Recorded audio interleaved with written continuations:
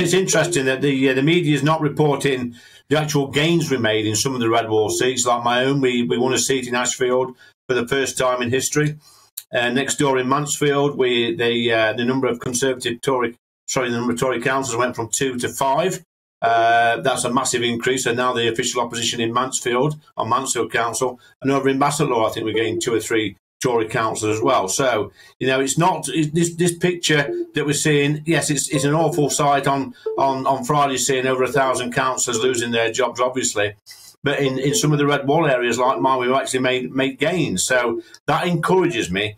And I've always said, Patrick, that a lot of the red wall voters are working class voters, if you like, voted Conservative for the first time in 2019. 3 reasons, really: Boris, Brexit and Jeremy Corbyn.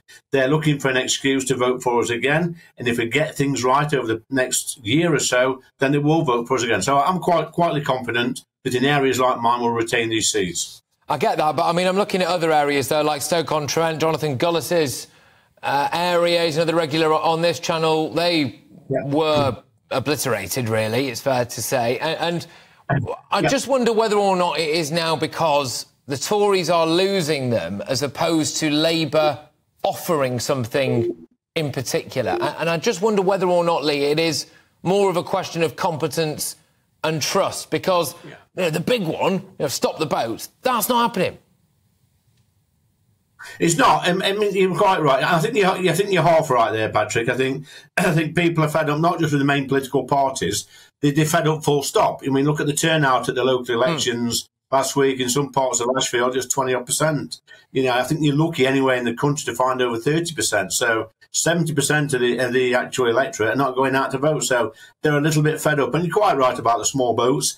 It seems to be taking an age. I am encouraged by Rishi, because for the first time since I've been an MP, Rishi and Suella have given us something that no previous leadership gave us, and that was, if you arrive here illegally, you will not be able to claim asylum. You'll be swiftly detained and returned to either your own country or a third country like Rwanda. So that gives me hope.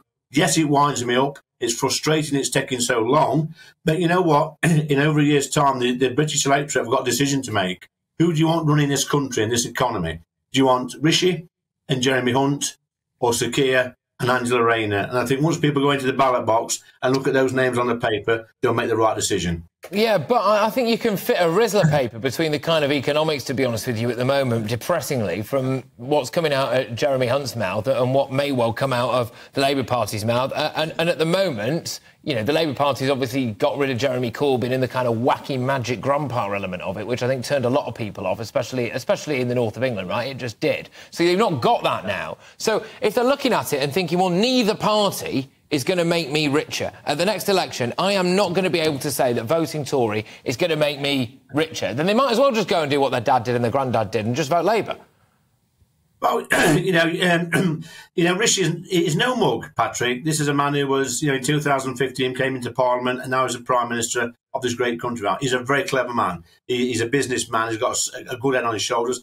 And yes, we have been spending a little bit too much money over the past few years. We've had the pandemic, obviously the war in Ukraine, and the tax situation is not ideal. We're supposed to be a low tax party. That's what we want to be. But I'm pretty confident now that Rishi has steadied the ship, that throughout this year and early next year, there will be tax cuts. We will be selling the Conservative dream to the great British people. And then what is that dream, Lee? Lee, just sell it now. Just sell it now. All right. I want to talk directly to working class people, not just in the north of England, but this is where the Red Wall gets a lot of coverage, right? But working class people everywhere who voted for you at the last election, who have just gone out and voted Labour in the local elections, or dare I say it, even Lib Dem or Green in some cases. I mean, that was like the ultimate protest vote, wasn't it? Sell the Tory dream to those people.